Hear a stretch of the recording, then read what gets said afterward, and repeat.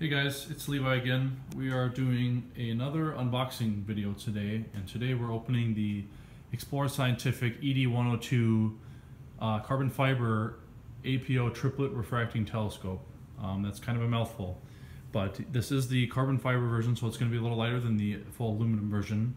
And yeah, we're going to get right into it. I ordered mine from High Point Scientific online.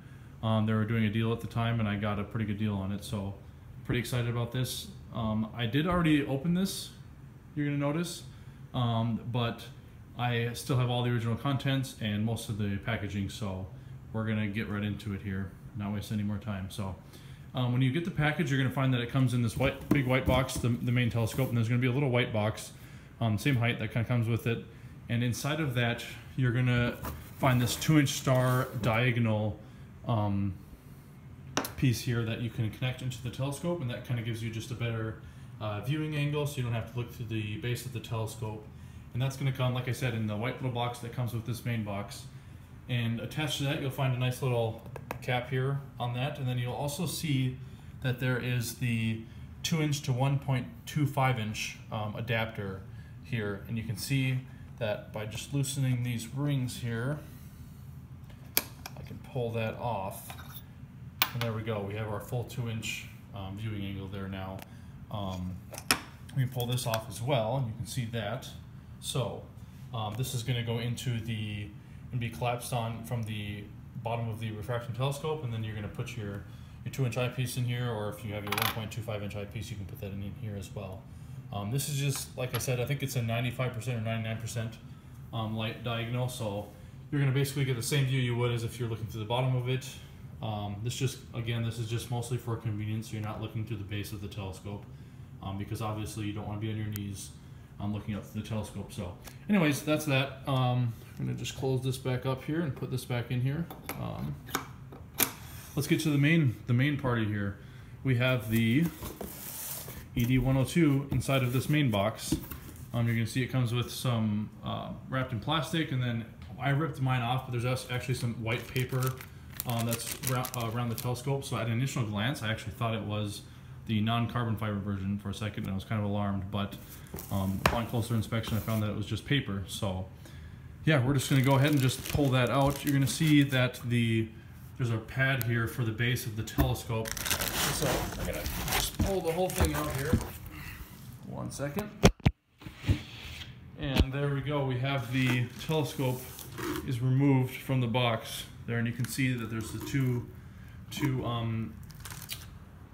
little half rings that it can sit on here. I'm going to take these out so we can set our telescope on that. Move this box over here. So we'll set this up so we can get a better look at what we got going on here. So yeah, again, this is just covering the base of the telescope, the 2-style focuser here that we have, and there she is. That's what you're getting in the box. I'm going to go ahead and just remove the plastic here when I set my phone down.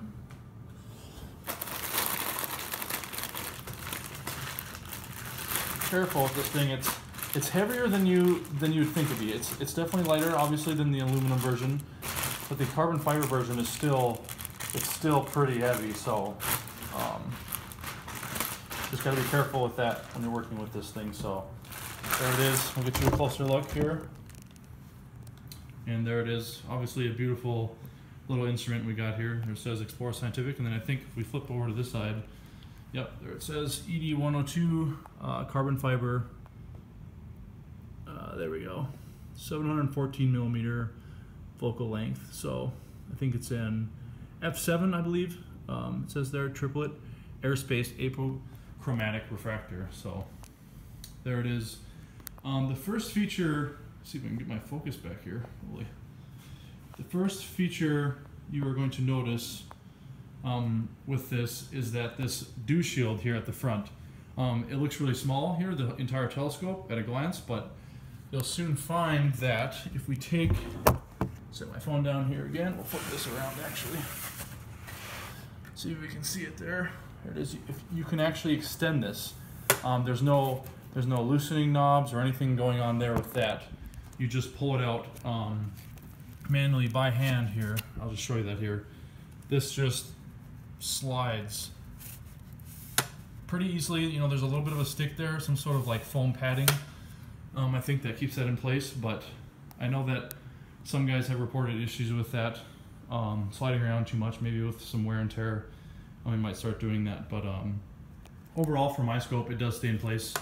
For me, you can see I'm pushing the scope, pushing and pulling the scope here by trying to move that. So it does take a little bit of work, which is good because you don't want it falling down. So yeah, the next thing you'll notice is that we have the two cradle rings here, and these are great. This is a great little piece on these. This is, I just love how easy these are, easily these are removed. With these two little knobs here you have on this side. These you just kind of unscrew. If you want to remove this,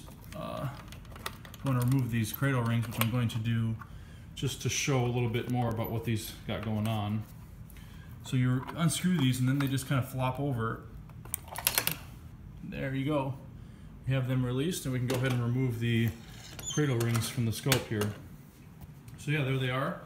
And what's really neat about these cradle rings is that they have the slit running down the carrying handle, and that's useful for if you're wanting to mount a non-conventional finder scope. If you want to mount it up here with some thumb screws, that's what I actually did with my ZWO 60mm finder scope, and it works great. So we have the Vixen style doverail here on the bottom, you can see, so fits with most standard mounts, so that's going to be great. That works great. There's some nice little foam padding in here to protect from any damage, any scratches on the scope. So now we're just down to our bare bones scope. Here we have the finder base. The thing about this base is it's a little tricky. You'll notice it's pretty narrow. This base is actually a proprietary base that's made for just the Explorer Scientific and Mi-8 style finder scopes. And so if you're wanting to mount any sort of other finder scope on this refracting telescope, you need to buy, I think it's like a $25 adapter that you can put in there that converts this into a wider area so that you can mount more of your traditional finder or guide scopes on there. But like I said, there are options with this. Like I said, with the ZWO 60mm that I was able to mount with some, I think it was 1/4 inch by 20 1-inch long screws. So with socket capped screws, so I got those to fit in there and mount my guide scope on top of there. But if you're going to use this, you're going to have to buy an adapter unless you're using an Explorer Scientific finder scope or guide scope or a Mi-8 style. So unique decision there by Explorer Scientific to do that, but yeah, I think it gets the job done. It's pretty nice. These, I think people are pretty happy about these screws here that they have, and so yeah, that's all I can really say about that. And then here we have the 2-speed focuser. You can see we have the coarse kind of large focusing handle here. This one will do the same thing here on this side, the bigger one. Pulling the scope in and out. And make sure when you get the scope that you're tightening up these screws. Otherwise you'll notice this comes out very easily, and you don't want it to do that because it actually so easy that gravity will actually just pull it down if you get the scope at an angle. So you got to make sure tighten those screws when you get this in the mail, so that you're not dealing with that. And then obviously with the smaller one we have a finer focus here. You can see that it moves it in and out a little bit slower. So if you're looking to really tune in your focus. So yeah, I think that's, we'll take this peek in here, but yeah, this is just a 2-inch style. There's no threads in here. This is just going to be a collapsing, use these screws to collapse around it. So that works great though. Kind of very easy to plug and play with that. So we'll take a peek at the glass here, I guess. I'm going to set this down. Oh, and the you'll notice here that the lens obviously comes with a lens cap. You want to keep that glass safe, and so you'll just pop that off, and there you go. You have your 3 pieces of glass in there for your telescope. EMD coatings.